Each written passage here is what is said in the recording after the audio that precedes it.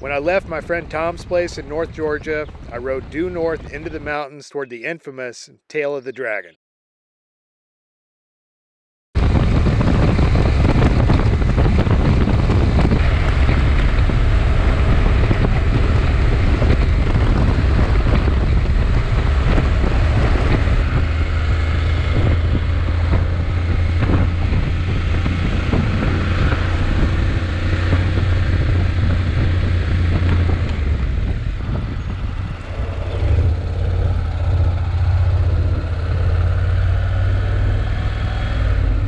So this is Helen, Georgia, a kind of a German town in the North Georgia mountains. Very touristy, about $5 or $10 to park a motorcycle from what I've seen.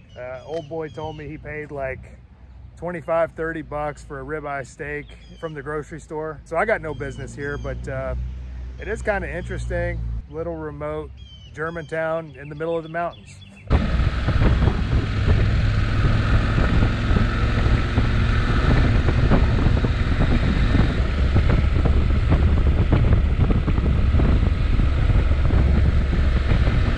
As is sometimes the case, the journey to the ride was just about as interesting as the ride itself, but with a lot less traffic.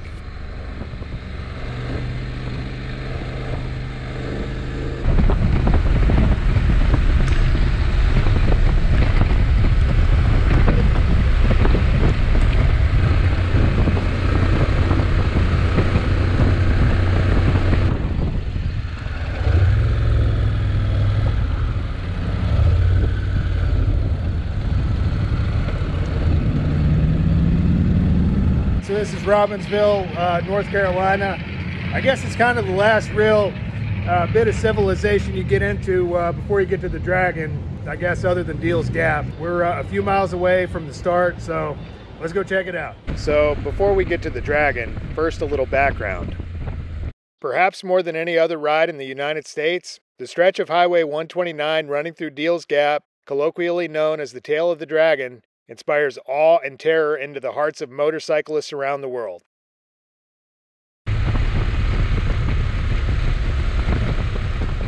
Featuring a whopping 318 curves and 11 miles, it's become a kind of proving ground for motorcyclists willing to test their skills.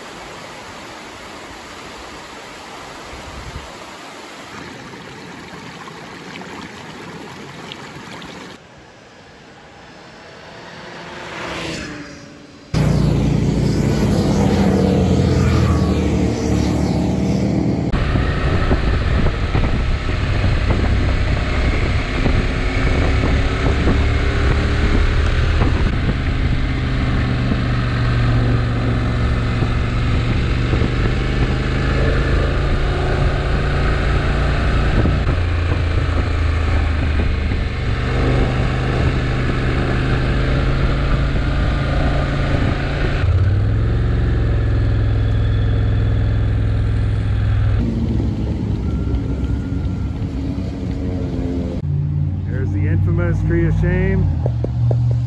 That's what you want to not end up on.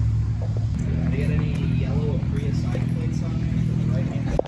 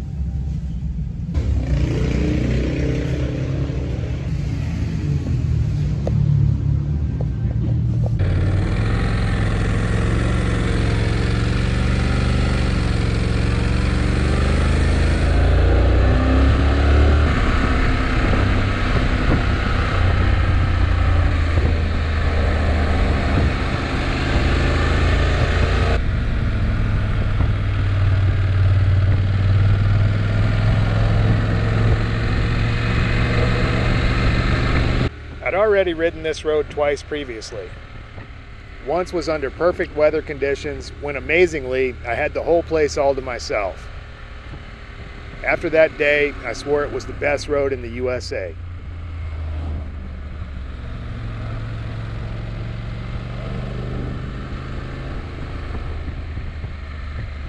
The next time I wasn't so fortunate. It was pouring down rain and the visibility was nil. With my boots filling up with water, I couldn't wait to get off of this road.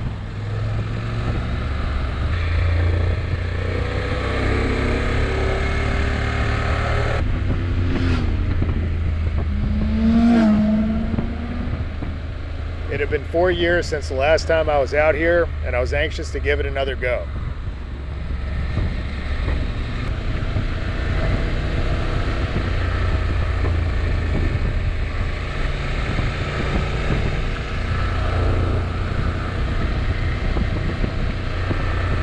The trouble with this road is its unparalleled popularity.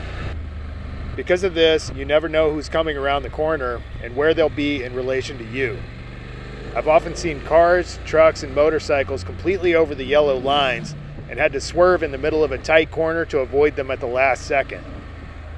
It's for this reason, rather than utilizing the entire lane to cut my lines like they teach you in the books, I generally limit myself to the right half of my lane in order to avoid some potential dumbass around the corner. Of course, on a road like this, there's going to be dumbasses no matter what you do.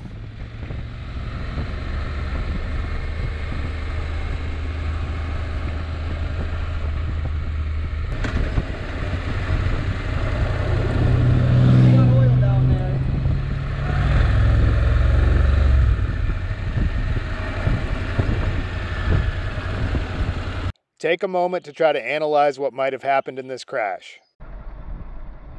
Watch carefully and let me know in the comments below what you think happened and how it could have been avoided.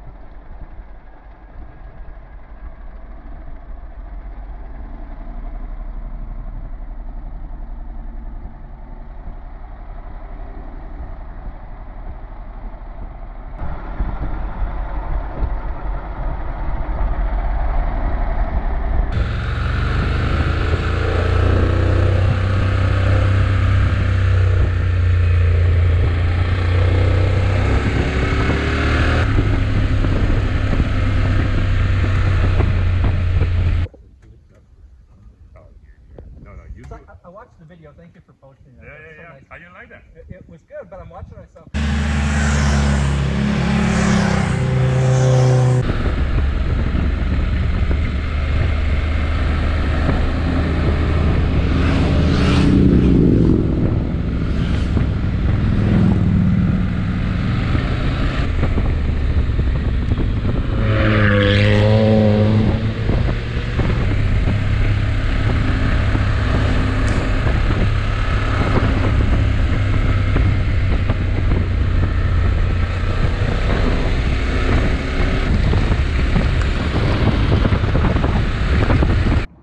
Rotisserie chicken time. Constitutes most of my diet when I'm in the United States.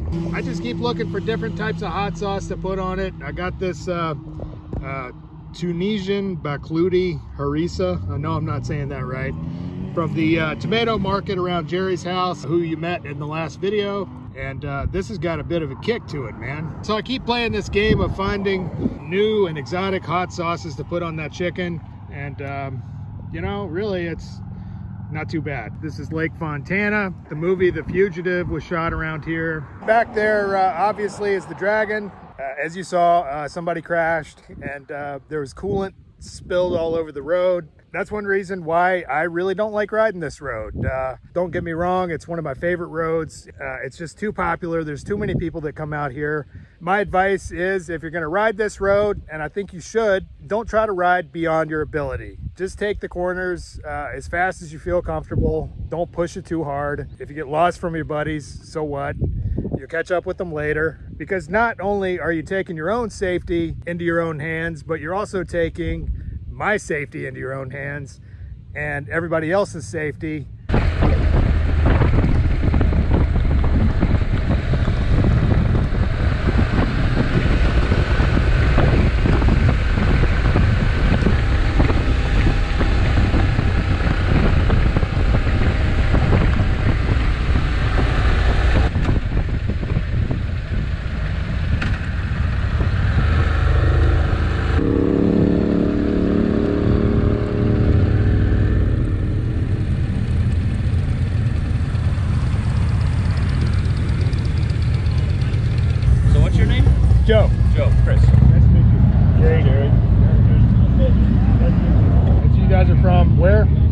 York. New York? He's from here. Here? I'm from Massachusetts. He's from Massachusetts. And then Dan is from Michigan, and Richard's from Tennessee. So we kind of, usually once a year, we all meet down here. We come down to Jerry's place. He hooks us up with a place to stay and all that. And we come out and ride around, and it's cool. How do you guys know each other? So I work with him. Yeah. I used to work with him. He moved back to Michigan. And then Richard and Dan worked together in Michigan. And Richard used to be your son-in-law, right? So it's like a whole, like, you know, kind of a whole chain that brings us all We together. gave his daughter away and kept him. Georgia 60. Georgia 60, yeah. Okay. And then the Coy River is what? That's 411, right? No, it's 6474. 6474, which runs right along the river, and then you can see You where go they through there on the weekend, they'll be careful because it's I busy on was the going through there one weekend. time and this ass put the thing on top of his car, pushed it right off in front of me. Oh yeah, I hit the brakes and nothing was coming. Yeah. I made it around him, but I didn't think it was going to. That gets real because they got that white water rafting right there. And there's a big spot where they did the Olympics and everything. Oh, so that's kind of cool. They got all the flags up and everything. They got a big pipe coming down off the mountain, there's a lake up there. And then during the week they flush it, bring it all down there. From there there's a flute goes all the way down to the whitewater rafting place. And they just switch it over. So I say they can turn that so much off, turn it on if they want.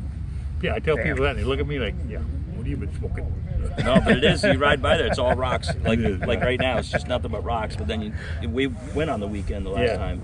And it's crazy. It's all kinds of people around with rafting and everything. But you can stop, make a little video of that. It's one of those things to stop and see, you know. Nice. The riding itself is not crazy, but it's actually real scenic. It's real nice. You ride right along the river. It's pretty cool. Cool. So just met these gentlemen out here in front of the Tail of the Dragon sign.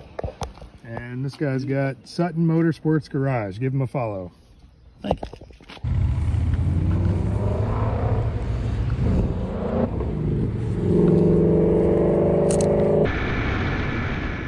Okay, so is the Dragon all it's cracked up to be? The answer to that question really depends on what's happening with the weather and the traffic. While it's certainly a cool road, there are definitely a lot of other really cool rides out here.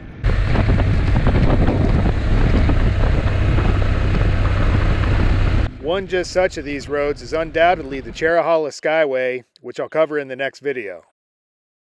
As far as camping, there really aren't a lot of good spots out here, aside from some really posh motorcycle-oriented campgrounds. They charge big money, but are worth checking out at least once for the camaraderie and atmosphere. As for me, I chose to seek out my accommodations in the woods.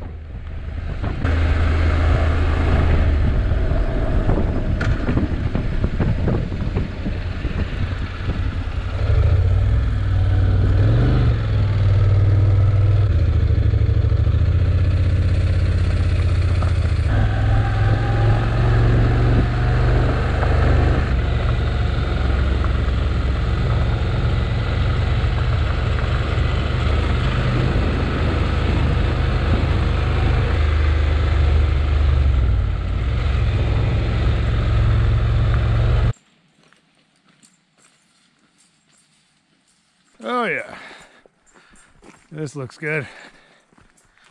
Looks beautiful.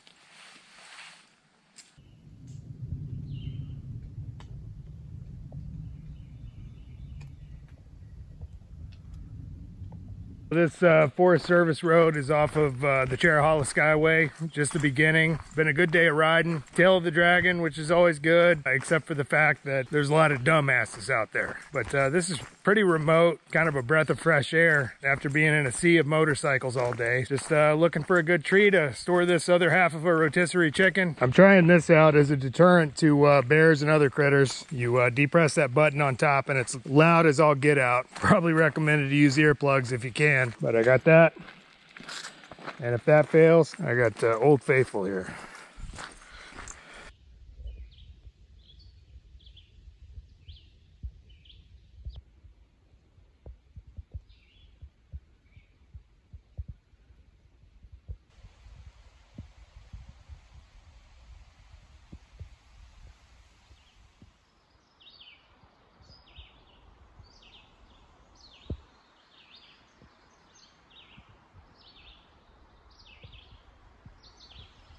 Hey, what's up? This is Joe.